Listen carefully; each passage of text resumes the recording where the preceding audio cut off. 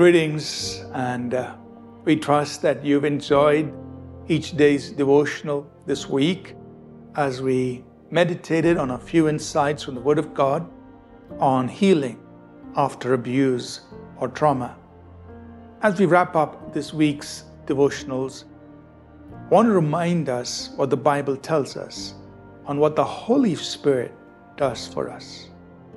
That the presence of the Holy Spirit ensures that the future is always greater and better. In Isaiah chapter 61, verse 3, part of what the anointing makes available to us is this. The prophet Isaiah said, "He consoles those who mourn in Zion. He gives them beauty for ashes, the oil of joy for mourning, the garment of praise for the spirit of heaviness, that they may be called trees of righteousness, the planting of the Lord, that He may be glorified."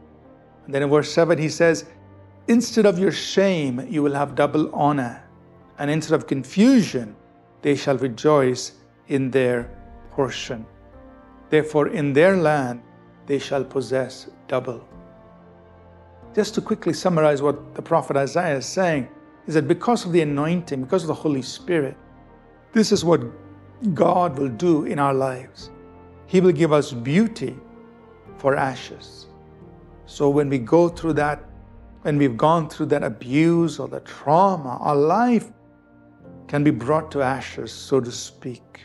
It's sometimes completely destroyed. But God can give beauty for our ashes. God can bring joy where there has been so much of mourning and sorrow and pain. And God can give honor where there has been, in fact, He says, double honor for your shame, and confusion and rejoicing instead of confusion. God can turn these things around. He will do that by His Holy Spirit. So what we have to do is just welcome the Holy Spirit and say, "Lord, do this in me. And I'll see yourself beautiful. See yourself whole. See yourself the way you would be if everything was perfect. See yourself doubly honored, doubly blessed, because that's what God can do and is doing in you by His Holy Spirit. The future is better. Envision it, believe it, and receive it." Let's pray.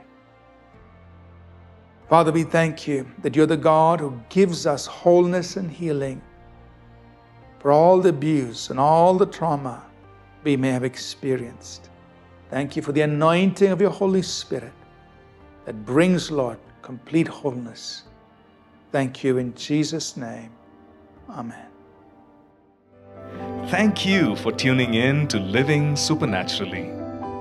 For more resources to strengthen your spiritual walk, please visit apcwo.org.